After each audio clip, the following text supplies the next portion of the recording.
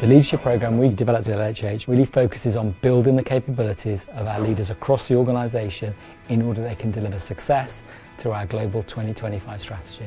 It's incredibly important that we're investing in the capabilities to ensure that we've got leaders that will inspire and drive the ambitious agenda that this organisation has for today and for the future.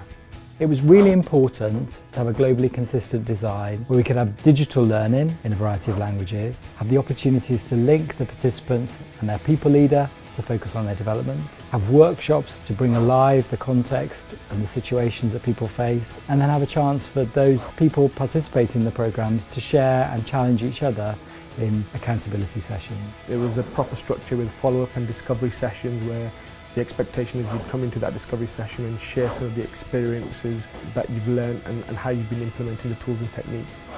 It was really, having a sounding board with the two facilitators. This is my first management role, so actually I'm learning on the job as well, so it was really timely to learn and have their experiences as well. The two facilitators have a lot to bring, so it was learning from what worked for them and what didn't.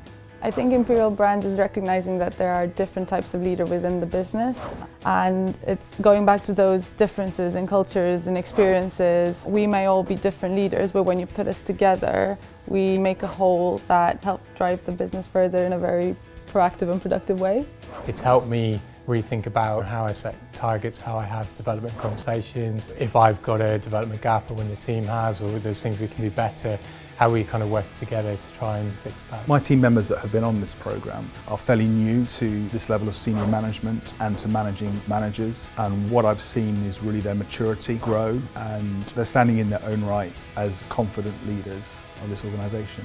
Their experience has been hugely positive. Their feedback to me, it's been the best programme that they have on in their careers, without doubt. It's really exciting that we've got real demand from markets and functions across the world that are looking to put on their next leadership development programmes. Momentum is really building.